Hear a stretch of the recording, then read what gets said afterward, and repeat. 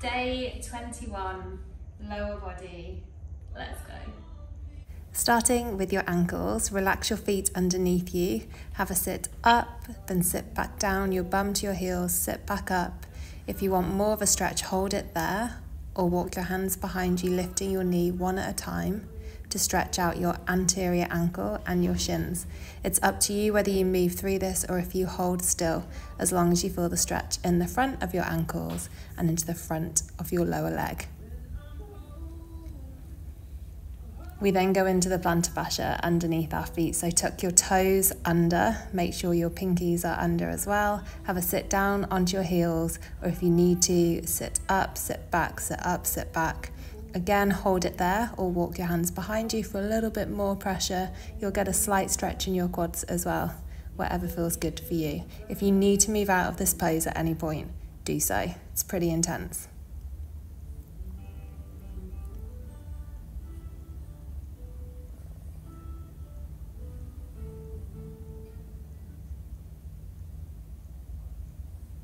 Next up, we go knee over toes, so into a low lunge position. If you bring your left foot underneath you, not too far forwards, and you're lunging forwards and down, so add a bit of pressure to your thigh. You're taking your knee over your toes, so you're stretching into your soleus, the bottom of your ankle here. Again, keep moving through this slow movements or hold still with applied pressure onto your quads. Keeping your ankle down on the floor, your back legs relaxed.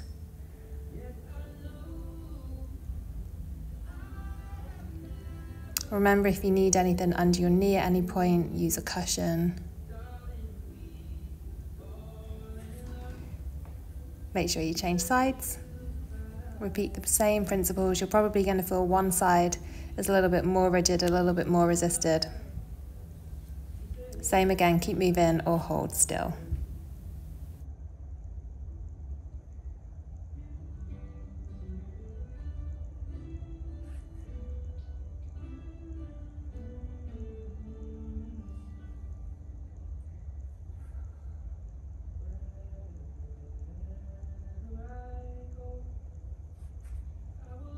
Okay, coming into a plank position, big lunge forward with the left foot outside your left hand. We go into the world's greatest stretch. You can keep your back knee up or have it down and then go into 5 rotations, reaching up to the ceiling, elbows close to your ankle and the ground as you can get. Once you've done your 5, bring your hands back down to the mat and hold it there. You can bring your elbows down, you can lift your back knee up if you want more of a stretch.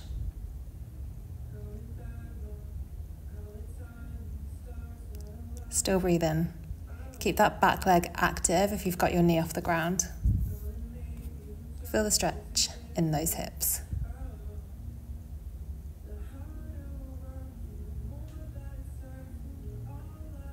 As always, change in size, so step back to plank, wriggle it around and bring that right leg forwards outside your right hand. Straight into the twists and then we're into the hold.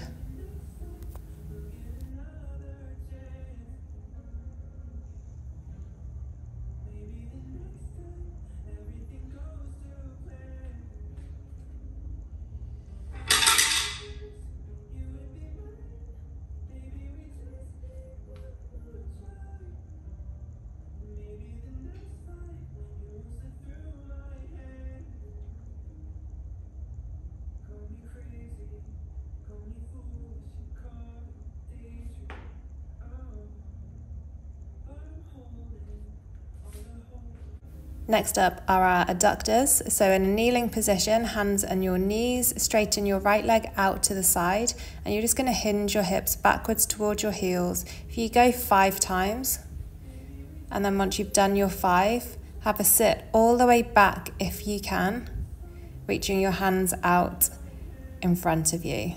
So you should feel a stretch down that right leg, down the straight leg. Hold it here and then change to the other side.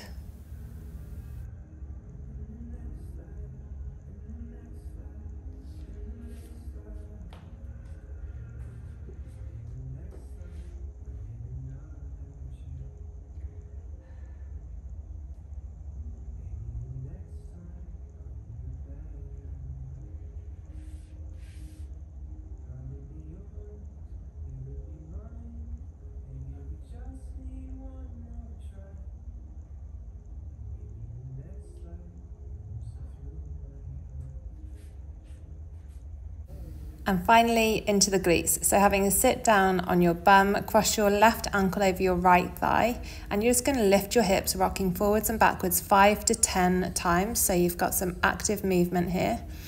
Then once you've completed that, come down into lying. Your leg is still crossed over your right thigh. Hook your hands around the back of your right leg. Bring your knee to your chest and feel the stretch in your left glutes. Holding it here. Feeling the stretch in your left glutes, your left hip. You might feel a bit of a shake in your left foot. That's normal. Keep your head down as well. Then whenever you're ready, change sides. So cross that right ankle over, rocking forwards and back 5 to 10 times, and then having it lie down and going into your hold.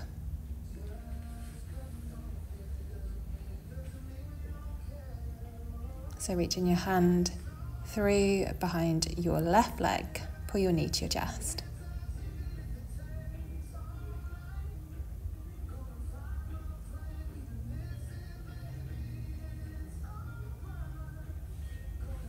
And that's day 21, lower body complete. Good job, guys.